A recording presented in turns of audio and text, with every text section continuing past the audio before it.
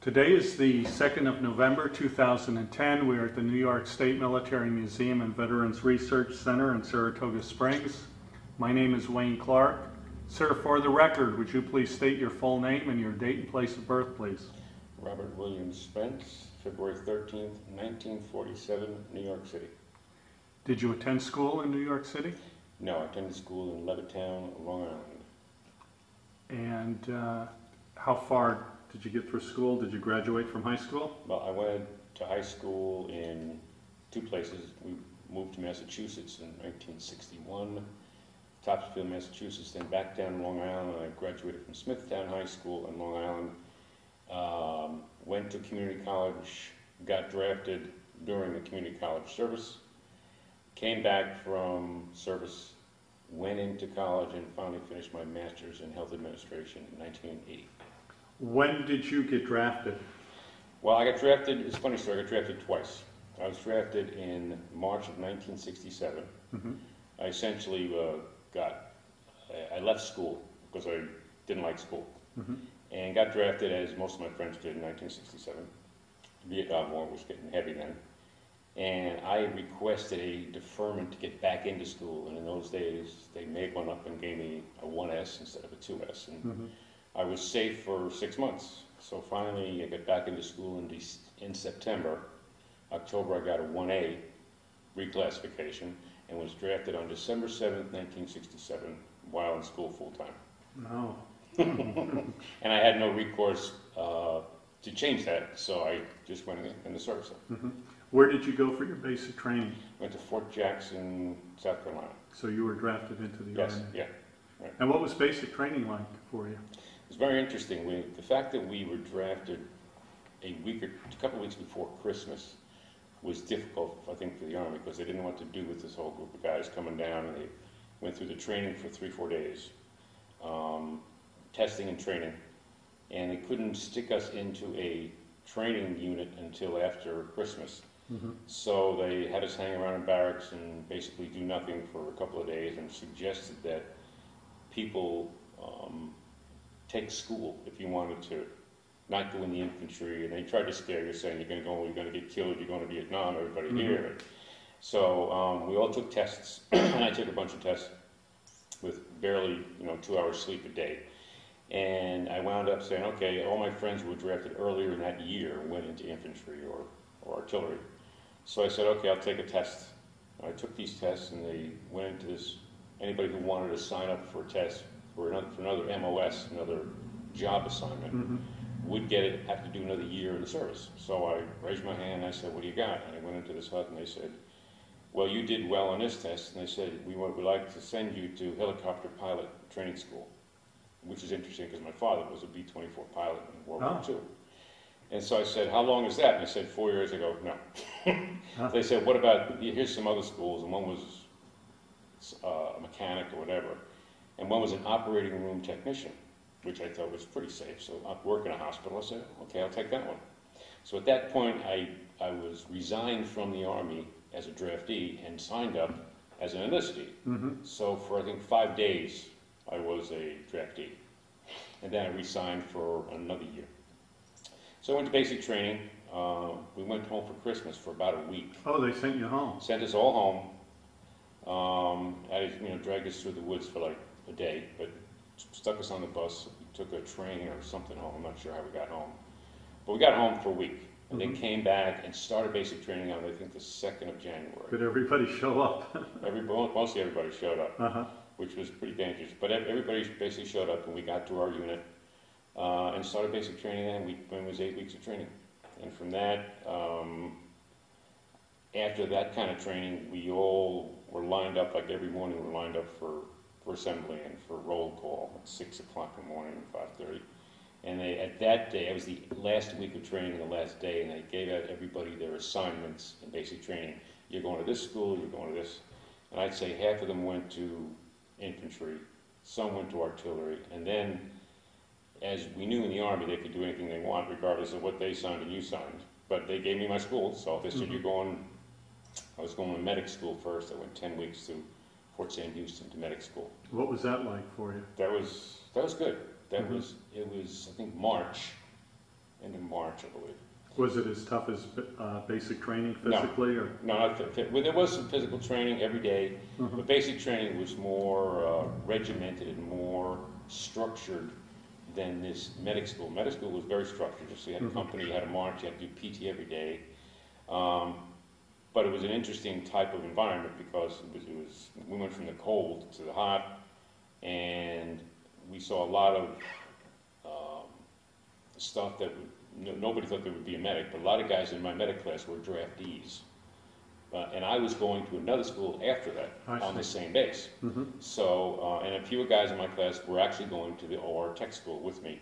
That was like half a mile down the road to another barracks. But medic school training was terrific because we learned a lot of stuff.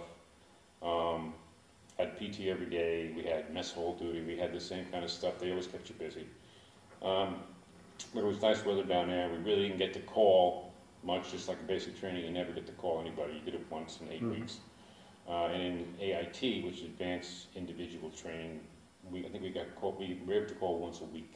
Mm-hmm. And Did you have weekends off at all? Yeah, we did. We did have weekends, and we had nights kind of after chow and after our duties, which were a lot of guys had mess hall, which Mm-hmm. you wound up spending more time in the kitchen after that. So, but that was okay. One of the interesting things about that is we had a march to class, and when we marched, they said, "Did anybody play the trumpet or a drum?" I said, "I played the drums," and I just made that up, but I had good rhythm, so I played the drums. And we wound up marching to class and marching back, and I was in the front with the drums. When everybody went to PT, I took the drums back to the barracks and went to sleep. So I didn't have to do PT in the hot sun in the big macadam where everybody did. Uh-huh. And they finally got used to that. But anyway, after we graduated from medic school, most of the guys, I'd say 70% of my class, and there was probably, 70 guys in my class. A few of them went right to Vietnam, but most of them went to Hawaii. And they were all so happy, but little did they know that at that time, I think that was April of '68, the AmeriCal division was forming, or one of the divisions was forming over there, and they're sending all these medical personnel for different companies over there. And from Hawaii, they went right to Vietnam. Mm-hmm. So, and then I went to OR Tech School, Operating Technician School, which was another 12 weeks. It was 12 weeks? Yeah. And actually it was 10 weeks there, and then 2 weeks of on-the-job training. Mm-hmm. So I went to, and it was right in the summer, Fort St. It was very hot. We had a little bit more freedom at that school, but it was still the same. We still had to march to class. We still had to actually do more things. We had to learn actually to be in the operating room. We were experience the operating room. And the irony of that job for me is when I was a kid, I had 3 or 4 surgeries, and I hated the smell of ether. And in those days, in the early 50s, we had ether, and I had a tonsillitis, appendectomy, a hernia. And I don't know why I chose the school, but I chose the school. But after that, a real good friend of mine who was from Long Island as well was a policeman. And near the end of the OR Tech School, he had been through medic school, and he only wanted to do was be an MP, but in the Army, in its infinite wisdom, made him a medical person. He quit the OR school with 2 weeks left and just took off. And he wound up being with an infantry division in Vietnam in 1969 and 70. So anyway, graduated from there, and when they gave us our assignments, they said this was the on-the-job training. You're going to go for at least 2 to 4 weeks more and work with somebody in a hospital base somewhere in our system. And I wound up going to Fort Stewart, Georgia, the only person who went to Fort Stewart, which was, in those days, it was nothing. It was an old World War II compound. All the floors were wood, the walkways were wood, and it was in the middle of, it was west of Savannah, in the middle of near the Okefenokee Swamp. It was hot as hell. So I wound up spending almost 4 months there, 3 or 4 months, because I didn't get any orders. So I wound up just being an OR tech and learning all the civilian type of surgery. Were you kept busy? Kept pretty busy. It was very slow work. The operating room was busy. There was lots of dependent surgery there, like females, and there was local surgery of some of the GIs and soldiers. I think today that Army base is a huge 3rd Infantry Division base. And they also had helicopter training there because it looked like Vietnam. It was jungly. It was all a swamp. So They had a lot of training there. So I spent 3 or 4 months there, and finally... Now let me just go back a little bit. What actually did you do in the operating room? Did you hand the doctors instruments? Yeah, we first of all, we had to observe. Mm-hmm. And then they told us to, we had to my job was to hand the doctor, learn the instruments, learn how to be sterile, learn how to, where you are in the environment, learn the operating room, learn what the anesthesiologist does, learn what the surgeon does, learn what the first assistant does, and be their eyes and ears when he opens his hand like this. You're supposed to know what he wants because you're looking where he's going. He opens up the cavity, the abdomen, he wants the spreader, he wants going through the ribs, he wants the cutter. So we have to know instruments, and there were several different types of instrument trays you had to learn. There was a general instrument tray that was big, a minor one, there was an orthopedic one, there was a neuro one, there was an ophthalmology.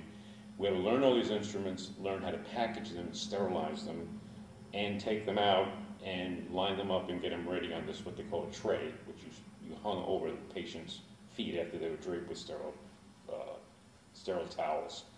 And then you would get it all set up. You'd thread the needles, you get the needles ready, and you'd have everything ready. Just basically an assistant to the surgeon.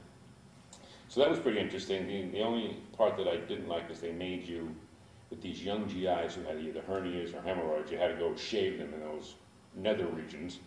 And I wound up saying, you do it yourself, because I didn't want to do it. And that there was Master Sergeant who was in charge of the operating room. He was a real southern boy. He said, you going to do this? And he showed me how to do this on this poor guy. So basically, I said, no, you can. That was my night duty. I would go around to the wards and say, tomorrow morning you're having hernia surgery. You have to be shaved and all this. And after a while, I just gave it to them. I said, you do the best you can. So let them do it. Because they wanted everybody shaved. But then soon after that, a year or so later, the Army decided that it wasn't that necessary because you wound up getting cuts, which weren't good before surgery. They didn't want that. So anyway, but that was part of the job. And the town, there was really nothing to do there. There was one bar, and went to Savannah once or twice. But I wound up spending at least a month doing nothing because I was on what they call a hold, waiting for an order. And I think that was around October, November. And finally I got orders for Germany. And I left for Germany in the middle of November, I believe. Mm-hmm. And didn't know where I was going until I got there. I got to, I think it was Frankfurt, wherever their main depot was. And they sent me to a place called Würzburg Hospital, which was a pretty big hospital. And as soon as I got there, I met my friend who I told you about who went to the MPs. And he wound up being a medic at this hospital in Würzburg. And I hung out with him for a while. I only spent maybe a month and a half there. And I worked basically in the operating room. And the Army said, you're going to go to another place, which is a place called Landstuhl, which today is a gigantic hospital for the returnees from Iraq and Afghanistan. It was like a 6-story hospital. It was right on the French-German border. So I spent 4 months there, a total of 6 months in Germany, and then I got orders for Vietnam. And I didn't realize, but at the time, the Army had a policy that said you have to spend, if you're going to Germany, you can't send you to Vietnam unless you spend at least 6 months there. So the guys who were in my operating room tech school who went to Germany, they had the exact same thing happen to them. About 4 or 5 of them. They went to Germany for 6 months, and they all got shipped to Vietnam. Now, how much time did you have in the service at that point? I had about a year and a half. Because I went in December '67, and this was when I went to Germany in November of '68, so that was almost a year. Mm-hmm. And then when I finally left Germany in April of '69, that was like a year and a half, maybe, a year and 5 months. So they gave me orders. I think I had taken my first leave in Germany. I went to Amsterdam on a train, which was great. It was wonderful. As soon as I got back there, Spence, report to the orderly room. You got orders from Nam. I go, oh, so it's my first day back from my vacation. So I got my orders, and my orders were to report to Fort Lewis, Washington sometime in May or June. And the good thing about that was I had 45 days leave because they gave you 2 weeks travel time from Germany to Asia. So I got home, I think I got home May 1st or 2nd, spent the whole month of May at home, and which was wonderful because it was warm weather and it was summer and all that. And finally left for Fort Lewis, Washington.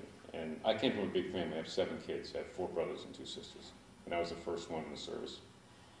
And my brother was in the service at the same time. He was in Fort Gordon. And he heard I was going to Vietnam. He went AWOL to come home to see me leave. And he lost pay and all that. But that was probably one of the most emotional scenes I've ever had in my life. Was at the airport at LaGuardia, leaving to go with my uniform.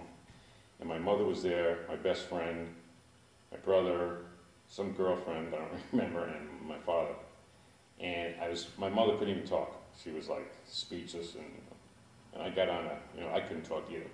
I got on the plane, and I sit down, still very emotional, and this guy sits down next to me.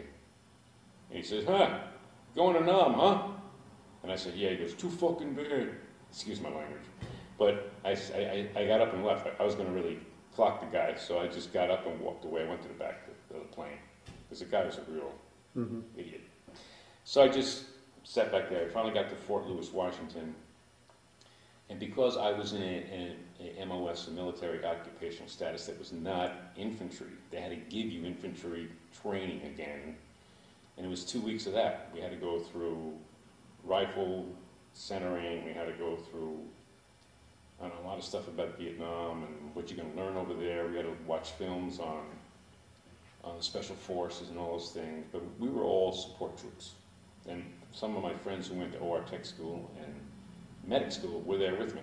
So was 2 or 3 guys that were together, which was fortunate because I got to know somebody. So we spent 2 weeks there, and they said, okay, now you're going to Vietnam. Get in a plane and take us to Alaska first, which was gorgeous. Then we took us to Hawaii, probably the most beautiful states in the country before we go to Asia.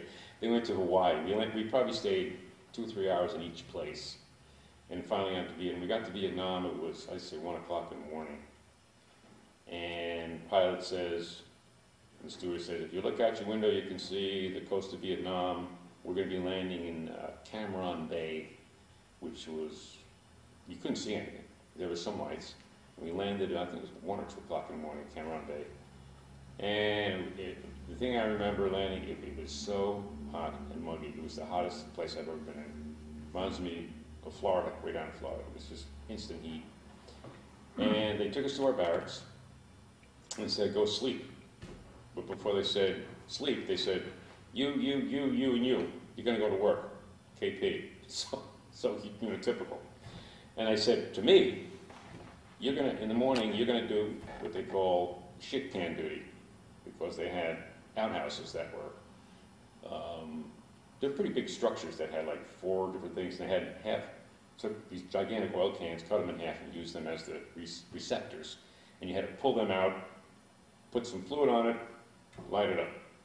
Fortunately, there were Vietnamese workers who helped you do that, because I wasn't going to pull it, so we did the lighting. So basically, I did that for 2 days. And other guys got orders, and I didn't get any orders, and finally they said, my friend got his orders the first day, and he went up to Nha Trang, which is on the coast, which was a big special forces hospital. So they sent me to Bin Long, which was near Saigon, where the major depot was for administration and relocation and assignment. So I went to there, and the next day I had to walk on these duck boards to this administrative office, and I sat down, and this guy says to me, where do you want to go? It's the first time in the Army somebody said, where do you want to go? And I said, I want to go to 73rd Evac up in Pleiku, because my friend, who was the military guy, was up there. He said, come on up here. And the guy says to me, well, we just sent our last OR tech up there. I'm going to send you down to the 29th Evac, way down in the Mekong Delta. It's pretty new, it's a nice place. I go, okay.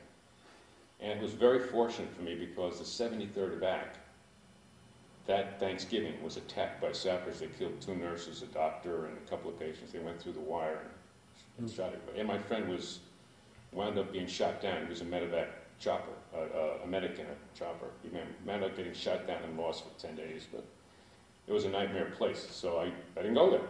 I think somebody was telling me I had an angel send me down to a better place. So I got on this big, gigantic C-40 plane, me and nobody else, flew down to the Delta, got to the 29th Evac. It was pretty quiet. I got picked up by the first sergeant, which was unusual. And he's a really easygoing guy, chomping a cigar at 6 o'clock in the morning. talking about this is a fairly new place. We got real toilets here. Most of the time they work. So we got real showers. Sometimes they're hot, mostly cold, you know. And it was basically what they call hooches, which were all made of wood and screens and some fans. So I got there, settled in, and within 2 days, another guy shows up, and we became instant buddies, and wound up instantly working in the OR. They didn't give me any chance to really, they expected you to do what you had to do, and our job mainly was, we did what they call secondary closures of wounds from the 9th Infantry Division, which was across the river. And those guys would get shot, and when they get shot in the field or hit, they really wouldn't, they'd fix what happened inside. Like one guy got shot in the leg. They fixed the bone, but they wouldn't close the wound totally because they were worried about infection. So they left it open for a week, and they'd come to us for secondary closures, and we did the wire closures and all that. So you actually stitched? Yeah, we stitched them up, but they stitched them up with wire most of the time because they had to really debride the wound, which means make it bloodier so it can heal better. And we also got, in between that was our regularly scheduled surgery. We had a scheduled surgery for things. Then we also had trauma come in anytime. Our hospital was half Special Forces and half Vietnamese, and the other half U.S. Army, or U.S. Air Force, or Navy. We had, right next door were what they call the Groundwater Navy, the PT boats, the real small ones. And then we had the Air Force on the other side. We had engineers, and we also had Special Forces. Special Forces guys mostly kept to themselves and stayed in the woods. They stayed in the jungle all the time. And they stayed in these little tiny villages that were upriver. We were only like, I would say, 40 miles from Cambodia. So they would go upriver and stay in these little places that were always dangerous places. And they would come in every once in a while with their Vietnamese counterparts, and we would have to take care of them. So those guys, I think, lived in the barracks, but I'm not sure. And one of them was a doctor. He was a captain. And he wound up going out there. I don't know why he was a captain and a doctor. I mean, I know I was a captain, but why would a doctor be out there? But he wanted to be there. And he had support troops and all that stuff. And we'd occasionally get, I shouldn't say occasionally, but a lot of times we'd get Vietnamese Army who would be, at that time, this was June of '69, I think Nixon announced the Vietnamization program that month. And they started churning that before it actually happened. And the 9th Division, who was the infantry division that we supported, were the first ones to leave, and they left in September, October. So before that, we were taking care of them, and then they started to leave, and we consolidated forces once some guys had time left and all that stuff. So, but basically that was it. We had trauma, we had scheduled surgery, and I spent most of my time in the operating room. And then the worst part was the traumatic stuff of guys losing their legs and things like that. And, the difficult part was seeing guys who you thought would survive or didn't because they knew their trauma. And the medics in the field and the field hospitals would do a very good job of disguising what kind of trauma they had. If a guy's leg was basically blown away or shot up, they didn't know it because they wouldn't let him see it, or they gave him a lot of morphine syrettes, and he was out of it. But I remember one story is a guy who came in. I think both his legs were blown, shattered, but they were still attached. And he was kind of delirious, and he came in, and they'd go for the ER, to the X-ray, right to us. It was boom, boom, boom. And he was on a stretcher, and we'd taken him across to the operating room table. And he said he was going to see his wife the next month in Hawaii. He was going on R&R. And the sheet got pulled away, and he saw his legs, and he went, oh my God. And he went into shock, and he died. And because when they go into shock, there's really not much you can do. Everybody was there to try to help the guy, but he died. But the irony of all the stuff is I mean, I started writing memoirs about the things that they did, but it's so long ago I can't remember half this stuff. But and one of the other parts of our hospital was called graves registration, where they take the uniforms of guys who died and their effects and all that, and that was kind of a gory section that nobody wanted to go into. But We also had helicopter pilots who were attached to us, and they were called loach, low observation, real tiny things. Mm-hmm. And we had nurses in our compound, and some of those, they had romantic liaisons with these chopper pilots and the doctors, and it was a real trip, the whole place.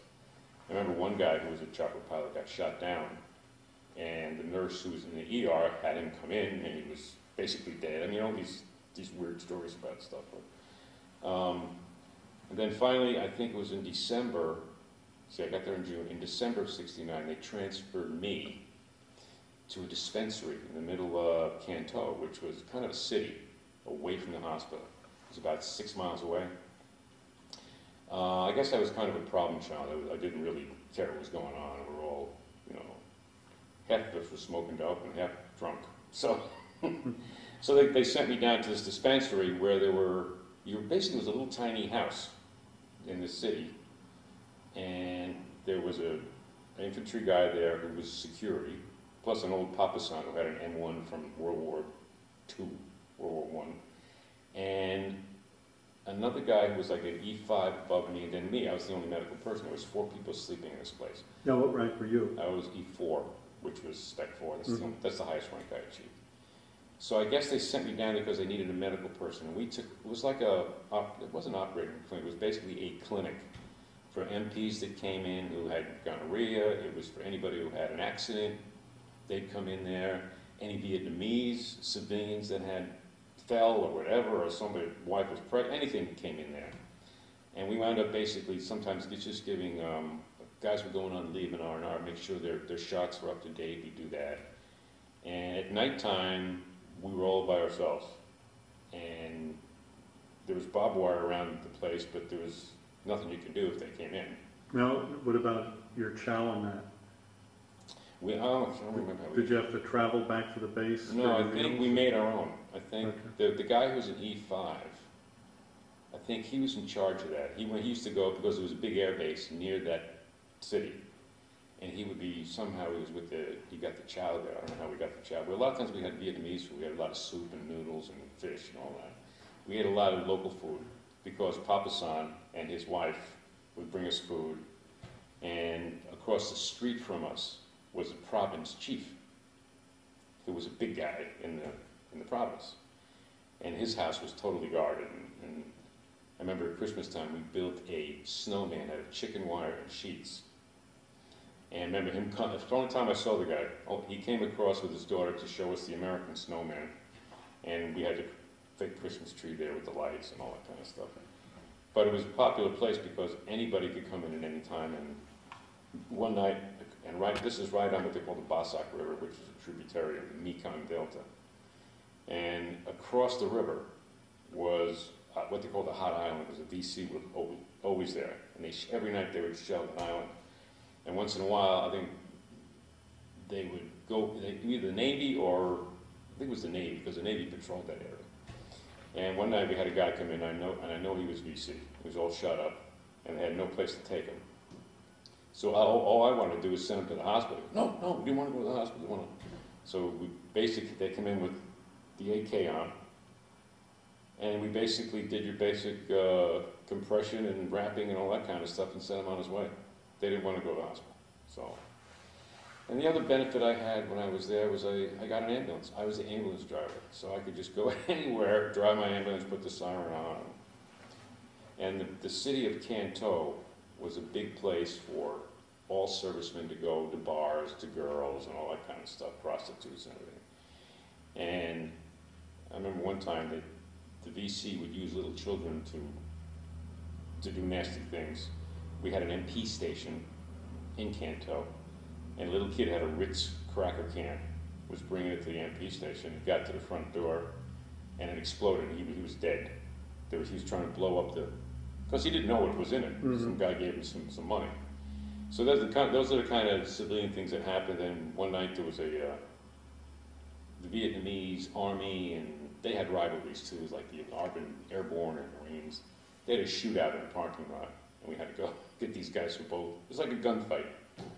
So these guys were shot. We got one guy was dead. The other one we had to bring back, and we sent him up on an ambulance to the hospital and all that kind of stuff, and he survived. But it was like a wild place.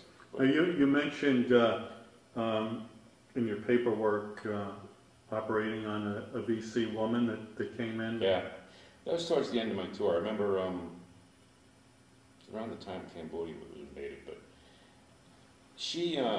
I was on call, and we used to have to sleep in the operating room because you weren't allowed to sleep in your hooch because the ER was right next door, and you'd hear everything. And ER tech would come in and say, "Get up, we got somebody coming in." So we had this woman come in. It was probably like 5 o'clock in the morning, and she's covered with mud. Usually, people come at night; they're over 30, covered with mud. And a young lady, and she was gut shot. And she's on the stretcher. They said there's no broken bones, but she's shot here. And what happens is she was running at nighttime. They're not supposed to be out because there's a curfew. And they found her on the river running guns on a sampan across from one island to the next, and they shot out the sampan. And then we pick up the survivors and bring her back. They brought her back to us. And she couldn't speak English, of course, looked very angry. So we took her down from the ER stretcher to the OR table and opened up her gut, and she really realized that she was pregnant, and the baby was dead. And the eyes, I'll never forget her eyes, because her eyes were like fear and anger at the same time, looking at me as I was trying to put her across on the table and start to scrub up her abdomen. And she didn't know anything. We had Vietnamese people helping us interpret, telling us. But we shot the baby. She was probably like 3 months pregnant or something. Took that out and fixed her up, and who knows what happened to her. But that was towards the end of my tour. But another thing during Cambodia, which was, I think, it's funny how the papers announced it, I think, May or whatever, but we were in there a month before. As I remember I was in the ER, and I'm looking at it. You always look in the ER to see what's going to happen, see what you're going to get, and I see this Vietnamese-looking soldier, but he's black, and that's Cambodia. They're very, very dark. And I looked at his toe tag and I said, "Cambodian Army." I said, "What are we doing with the Cambodian Army here?" And they started to get these Cambodian, because we were already in there. Special forces were in there, the LRPs were in there, and all these long-range reconnaissance guys were in there, because the VC and North Vietnamese had compiled a huge cache of weapons all along the border, because we weren't allowed to go in there. They were. So, I'll never forget, it was April Fool's Day, 1970. I was on call. And 5 o'clock in the morning, we get a call. We got mass casualties coming in. And it was the worst day over there, because that's when it really blew up. And we went, it must have been, I'd say, almost 2 days straight with people coming in. And there are guys, but a lot of Vietnamese guys. They're all shot. I mean, boom, boom, boom, boom, boom. And we took a break, and they kept coming. They just kept coming, because we were the closest hospital to that part of Cambodia. There was, I think, another one up by what they call the Parrot's Beak, about the 25th Infantry Division, then ours. And they split them all up, and there was lots of them. And that was a very busy.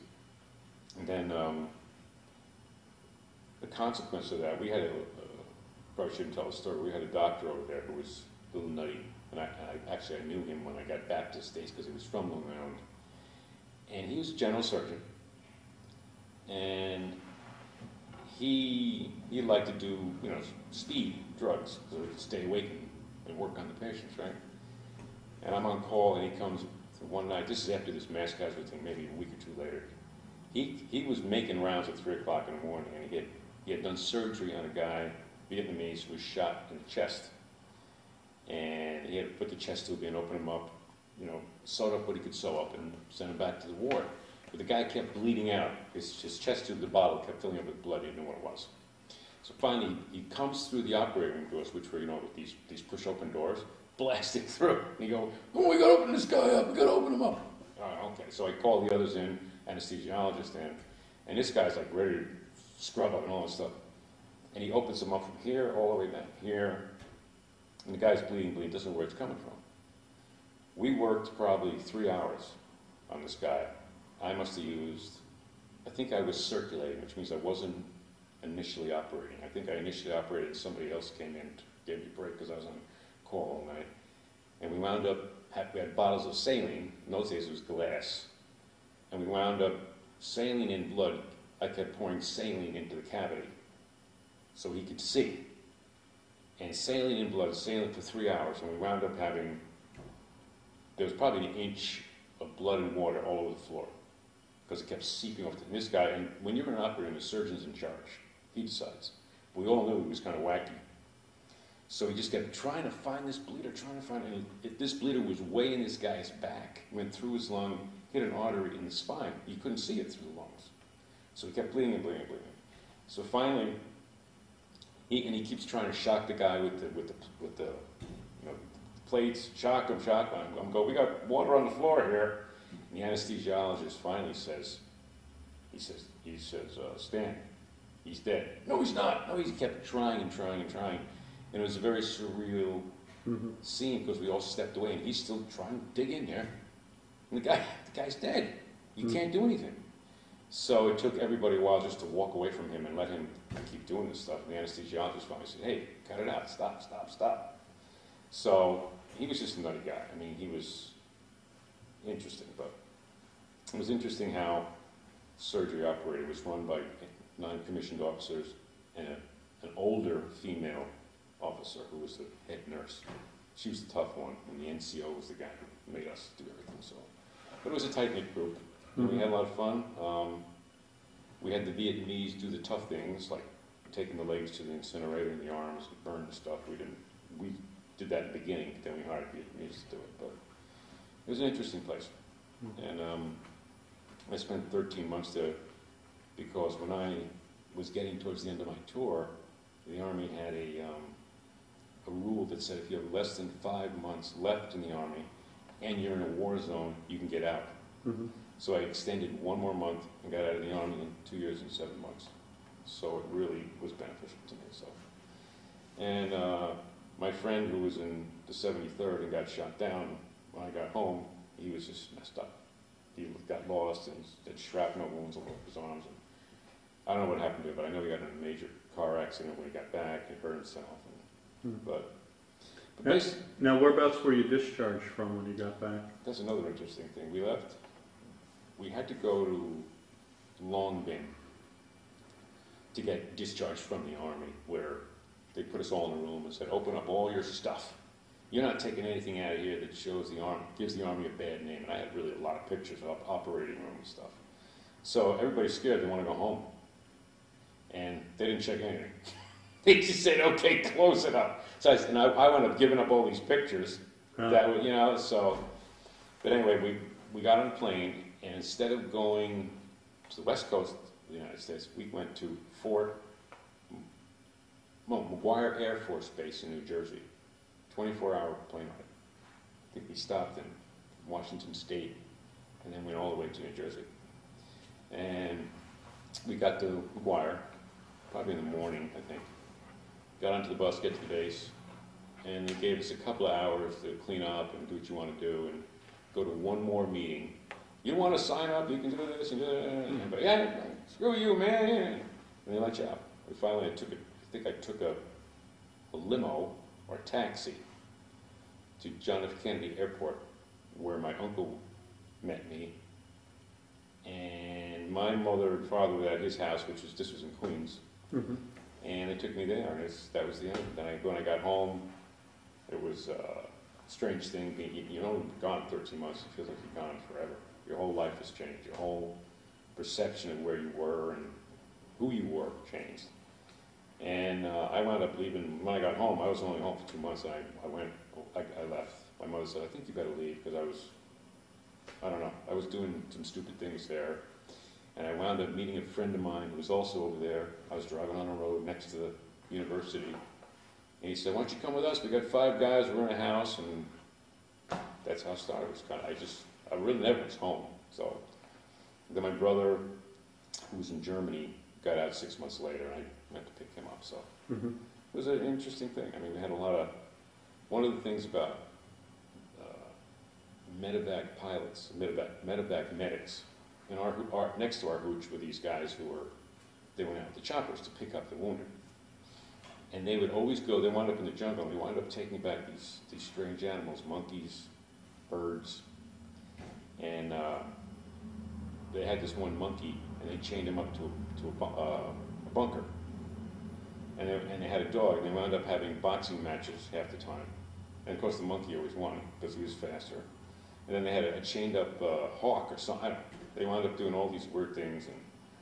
But those guys were quick. They wanted stuff right away. They'd get calls right away, and thankfully my area was relatively passive just before I got there, except for the special forces in Cambodia. And it was pretty mild. We had trauma and casualties all the time, but it wasn't, except for the Cambodia thing, that was pretty bad, And the special forces guys were always getting screwed up and getting hit. So, and most of these things happened at night. It was always at nighttime. I remember one time we had a North Vietnamese captain who was captured. And he looked like a kid. They said he was a captain. He had a shot in the chest. And he had a chest wound, had a chest bottle hanging. And he recovered a day. Then the next day, they found him on the barbed wire, dead. He tried to get out. I guess he was so indoctrinated that he was probably the best place he could have been in.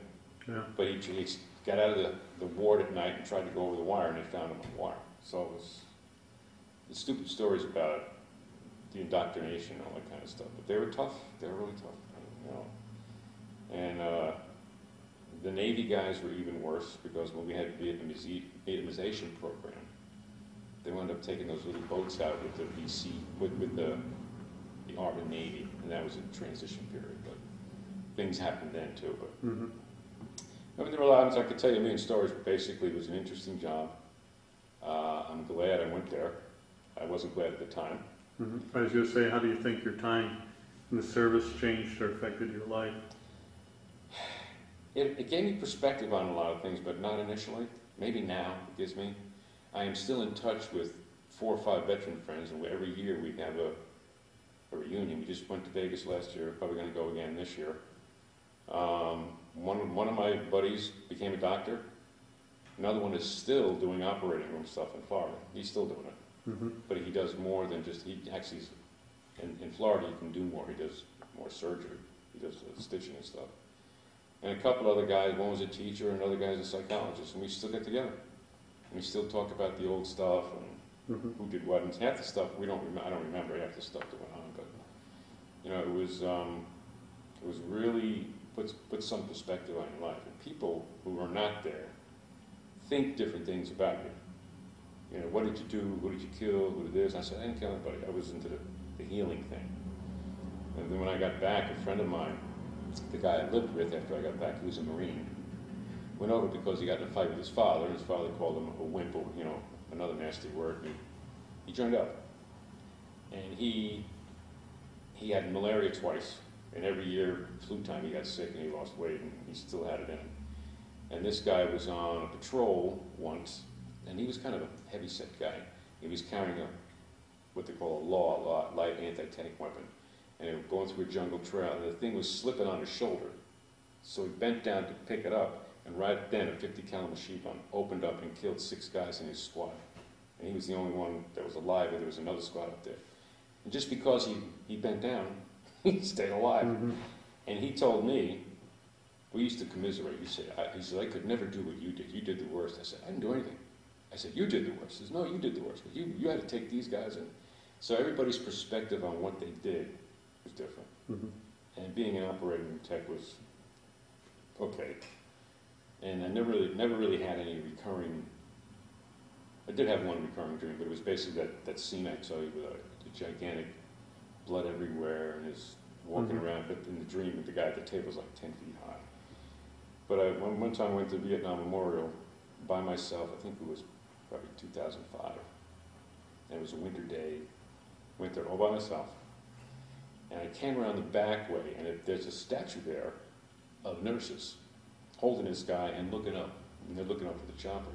And I came around the corner, and someone had put roses on the statue, and it landed right on this soldier's heart, and it looked like blood, and it gave me a real flashback. And then I went to the wall, and there was nobody there. But it was just an interesting perception of what, the wall is just a strange thing. It's just an amazing thing. But I don't know. It gave me a perspective on life that's different. I guess you don't know until you're older, until you. Well, it's like my father. I did a retrospective on him this year. I did a 85-page interview with him on his pilot experience in World War II. Now, did you join any veterans organizations like the VFW or? I did for a while. I had a friend of mine who was also, I worked in the Department of Corrections for 28 years, and was a nurse who worked in Elmira, who was a Marine, a Navy medic with the Marines. He got me into the VFW in Elmira for a couple of years, and then I just never re-upped with it. So, but I was going to go to the convention last year, but I never really joined that. I always thought those were guys who just go to the place and drink beer and tell stories and stuff like that, so I don't know. I'd rather do it with some other folks, but I never really joined any organization. When I first got out, I joined Vietnam Veterans Against the War, which is the typical, in those days everybody is, has a different mindset, and I went to a march on D.C. with Nixon in 74, 73, and all that stuff, and it was big party time, but nowadays I think it's stupid. I mean, it doesn't make sense now, because people don't know. People who do that have never been there, so, and it's just, it's a sobering thing when you're faced with that kind of stuff, but seeing dead bodies and seeing burnt bodies and seeing that kind of stuff is interesting. It's not interesting. You don't really get traumatized by it because it's a job. The job is to do this. Okay, this comes in, boom. You have a laser focus on the item, not the person. They're not patients. I was telling one more story just before I left. There was a EM club at the air base in Canton, and they had a perimeter, and one guy was on the night perimeter the night before, and he brings in a hand grenade he found, brings it to the EM club, guys are sitting around the table drinking beer. He drops the hand grenade, somehow drops it under the table, it blows up. Underneath the table, these guys are sitting there, and one guy gets hit right in the testicles, and he was going home in 2 days. He lost one testicle. And this is a freak accident. Why would you pick up a grenade and then drop it? Bring it into an EM club. But all these stupid things guys are doing, things that guys would come in with trauma created by prostitutes that they used to do to these guys. I mean, really bad stuff. I mean, stick a pin down, all the way down into their, in Vietnam, you could go to any pharmacy and get any pill for anything. And one would just knock you out, and they stick a pin all the way down the penis and leave it. The guy would wake up screaming, and it's just horrible stuff. I mean, you got to be very careful. And being careful is, you lose some money and you lose some jewelry, big deal. At least they always did that. But the other thing over there, very interesting, was the racial issue. It became very intense. About in '69, it started to get real intense, and black power. And I remember going to the mess hall. The black guys would always separate themselves, and they could never sit down to eat until they did the dap bump. Every week the dap changed, and they became very, angry. They were learning their history, I guess, and they had black bars you couldn't go into, and I had a black friend who went in there, and I almost got the shit beat out of me because I was with him, and they didn't want any white guys in there, and blah, blah, blah. It was very racial, especially not in probably the infantry units, but more in the support units, and there was some fights and all those kinds of things, but that was another issue we had to deal with. We kind of stayed away from that. The guys who were friends, so. But it was an interesting experience, and I appreciate the opportunity. Well, thank you for your interview. Okay, great.